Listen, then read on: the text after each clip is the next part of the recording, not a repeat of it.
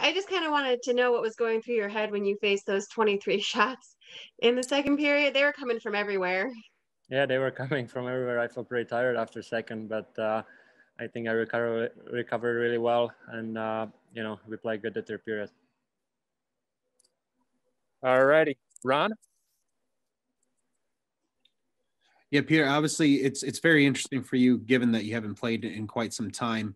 What was it like today, just getting back out there, especially with an afternoon game, which is very out of the ordinary for your traditional hockey schedule? I like those afternoon games. We don't have many of those, but it's been 8 weeks since I play a game, so I was very happy I could see the action and see the puck and see the puck through the traffic and battle hard. So it was positive. Andrew Rinaldi. Hey, Peter. Congratulations on a great game today. It's been a while since you've been down here in the American Hockey League. What would you say be the biggest difference between here and the NHL? Like pace of play, or what's your thoughts on that? Well, it's always been a lot of pucks to the net, a lot of traffic. I was really surprised with that. I feel like in NHL it's a little less traffic than this. Here everybody put the puck on a D and then crash the net and try create rebound, create chaos in front of the net. Okay, Eric, and then Patrick. Yeah, I just had a quick question about kind of adjusting to the defense in front of you. Obviously, quick turnaround. What's it like communicating with those six guys in game on such short notice and being vocal from the net back there? It wasn't that hard.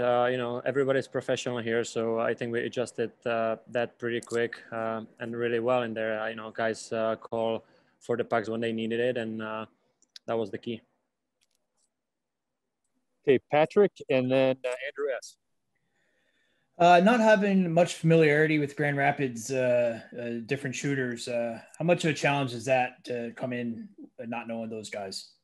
I haven't, I don't think I know one guy on the team, so it was a little bit special because you don't see it much often. You're kind of prepared if you know who is on a one timer or on the other side, but. It's just challenging. You have to be big in there in that, and just challenge those shots when you can. All righty, Andrew Schnitker, and then Ryan Henkel. Peter, can you kind of just take me through the process of how this came about? Kind of when did you find out that you were going to be playing for the Wolves today, and that it was something that you felt comfortable with, and that you and the Wolves and the Hurricanes all wanted to do? I talked with our general manager and our goalie coach probably on Saturday. We had chat about how the hand is and if it's going to feel better during the week that I would come play on Thursday here. And I think first two practices, like Monday or Tuesday or Wednesday, first two practices that I felt really confident with it, and that was the key that I could play today. Okay, Ryan Henkel. Hey, Peter. Usually in a game, you don't want to see partial breakaway, 2-on-1, 5 power play chances against, but do you think this was kind of the perfect storm for you getting that conditioning stint in? Yeah, I don't think there's anything better than face 45 shots. So that's a good conditioning game. Another Ryan, or are you good? Yeah, I was just going to ask, Peter, it's just been, you said, 8 weeks since you've kind of gone into NHL action, and now the NHL's allowed fans back in the building. How much have you been missing kind of that energy that you usually feed off of so well at PNC Arena?